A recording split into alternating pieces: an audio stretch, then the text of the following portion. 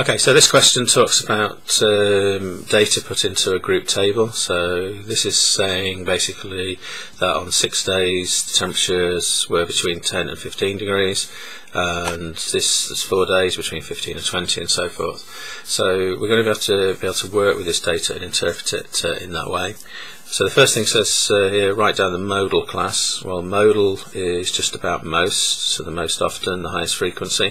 So when we look down the frequency column here, because don't forget the number of days is just telling us how many days, so we'd have to consider that as the frequency. And we can see that the most days, 44, the temperature was between 25 and 30. So on here it talks about class interval, so make sure that you actually write down the full interval as given in the table. So 25 T less than 30. So the temperature was greater than or equal to 25, but less than 30 on most days, because 44 days out of the table were between those temperatures. Then the next question says work out an estimate for the mean. So in a way we should really have a formula in our mind for the mean average of group data, and the formula is the sum of the midpoints times the frequencies divided by the sum of the frequencies. Basically that's come from the idea that you do the sum of xf's divided by the sum of f's. This symbol just means a fancy way of saying the sum of the total of. X is always your data points times the frequencies. The top part of this will give you the total of all the numbers in your system, and obviously the bottom part gives you the total numbers, the total number of numbers that gave you the total, and basically that's the mean because you're spreading it out per item. But when you've got group data, we don't actually know the exact temperatures, we just know the intervals that they were in, so we use the midpoint. So the idea is that you would add on an extra column for the midpoint values, and then you would show the midpoint times the frequency calculations to be able to work out what all the temperatures added up for all these days. We do need to know how many days there are altogether, because the formula requires the total number of frequencies to know how many days we're dealing with for this data. So we've got 10, 30, 34, 34, 74, 78, 88, 92. So there's 92 days of data in this table. So we've got to work out the midpoints. Well, the quickest way of doing that is you add the two numbers up and then halve it at the end of each interval. Some of these are fairly logical. You're going halfway with fives, so 12.5, 17.5, 22.5, 27.5, 32.5, and 37.5. So those are all the middle values between the intervals, and then we have to do the midpoint times the frequencies. So we're going to be doing 12.5 times 6. Now what that's doing, remember, is it's estimating for those 6 days what was the total temperature within those 6 days. So 6 12.5s, 72 plus 3, 75, and then we're doing 17.5 times 4. Well, 4 17s are 68, so that must be 70. And then we're doing 22.5 times 24. Well, this would be on a calculator paper, so we could work it out. Let's save a bit of time.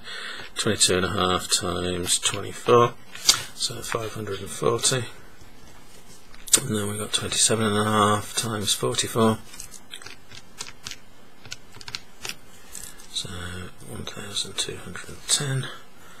And then we've got 32.5 times 10, so 325, and then we've got 37.5 times 4, so if you double 37.5, so 75, and then double that again, so 150. And then we need the total for that, because this will be the sum of all the MFs, the sum of the midpoint times frequencies, the total temperatures for all the days. So we've got 75 plus 70 plus 540 plus 1,210 plus 325 plus 150, so 2,370. So the formula says that for getting the mean we need to know the total of all the temperatures, which was 2,370 degrees, and we have to divide that by the number of days to get the average temperature per day, because the mean is the temperature per day. So we're going to do 2370 divided by 92, so we get an answer of 25.76 degrees C. 3 significant figures is a good accuracy to use, so that's what we will choose, particularly as the question said do 3 significant figures. To check, remember always when you've done some calculations, check your answer actually works. So 25.8, when we look at the number of days, we can see that most of the days were in this area here, so we'd expect the temperature to be around 20 to 30, somewhere in that region, because most of the days were happening in this area, and we can see that that makes sense. If we'd have got an answer of say 15 degrees or something, then we'd probably say that can't be right, because that would suggest it's down the bottom here, whereas most of the days were up in the 20s and so forth. So again, always ask yourself, does your answer make sense? Is it reasonable to have that? Okay, so then we're going to go on and we're going to plot a cumulative frequency graph, and basically when we plot a cumulative frequency graph, we've got to look at the data, and we've been given group data again, and therefore we're going to need some cumulative frequencies. So if we look at the graph itself that we're having to use, then we can see here that they've got to go to a total of 100, which is sensible because the number of days was 92. So we're going to need cumulative frequencies. So I'm just going to add that into here, and we're going to work out the cumulative frequency. So the first interval had a frequency of 6. Cumulative means add up as you go along, so we're going to add on the 4 to make 10 so far. So up to 20 degrees there are 10 days, then we're going to add on the 24, then we're going to add on the 44, then we're going to add on the 10. Oops, 34 plus 44 is 78, yep, so not 88, and then 78 plus that is 88, and then 88 plus 4 is 92. So those are our cumulative frequencies to use. Now when you're plotting a cumulative frequency curve, you've got to remember that you always plot the end of the intervals. So it's really important that you remember to plot the end of the intervals.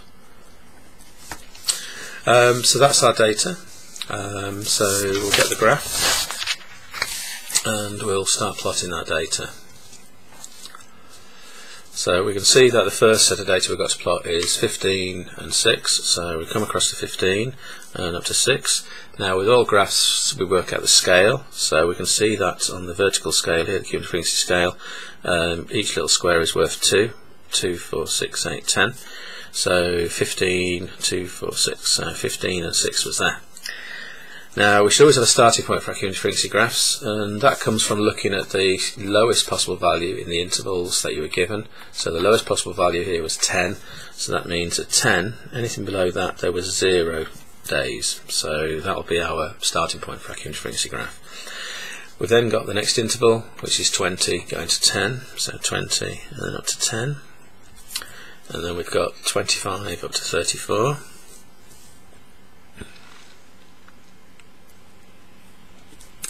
And then we've got 30 up to 78, so 30 up to 78.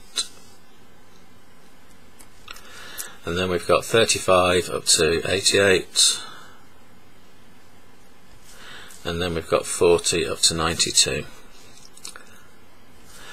Okay, so those are the values plotted. So what we've got to remember then is that a cumulative frequency curve always gets bigger and bigger and bigger, and classically is like a elongated S, an O-give it's called, and so we've got to remember the shape of a cumulative frequency graph. We're always getting bigger and bigger and bigger, because that gives us a hint if we've done something wrong in our calculations.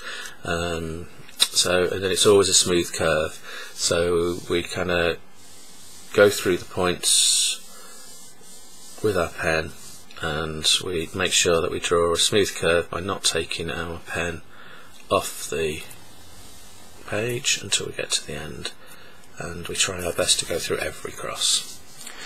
Okay, so that's our cumulative frequency curve drawn, and now we've got to see what the question they want to do. So they want to find the estimate for the median and the interquartile range. So the median, we want to estimate what happened on the middle day.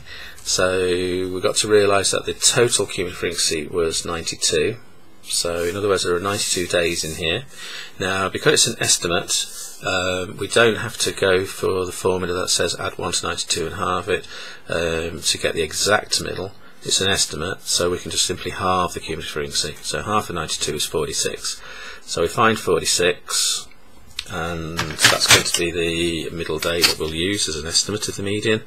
And we use our ruler, come across to our curve, and come down, and then we read off. The scale going along the bottom here is 1 for every square, little square, so that's 26. So the estimate for the median, oops, so the median temperature we estimate as 26 degrees Celsius. It then wants you to calculate the interquartile range. Well, we must remember the interquartile range has a formula. So the interquartile range formula is the upper quartile value take away the lower quartile value. So in other words, the 75% position take away the 25% position. So we've got to find 3/4 of the way in our data and 1/4 of the way in our data. Well, we've already found halfway. So if we halve that again, we'll get 1/4 way. So half of 46 is 23. So again, get our ruler, come across to our curve, and it's an estimate. So it's just slightly below 24. So I'm going to estimate it as 23.8. So 23.8 is the estimate for the lower quartile. And the position of the upper quartile, which is 3/4 of the way along your data. So 3/4, well, we already know 23 was 1/4, plus the halfway, which is 46, so that gives me 69. So the upper quartile value we'll find at the 69th day. So we come across and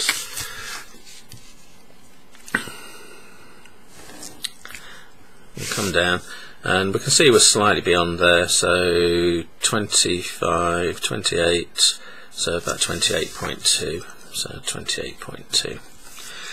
Okay, so that's given us our values, and therefore we have to now calculate the actual interquartile range. So we're doing 28.2 take away 23.8, which is going to be 4.4, so 4.4 degrees C.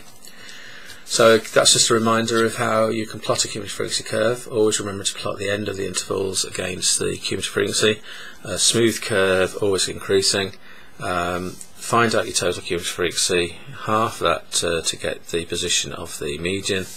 Come across the graph and read off the answer for the median value.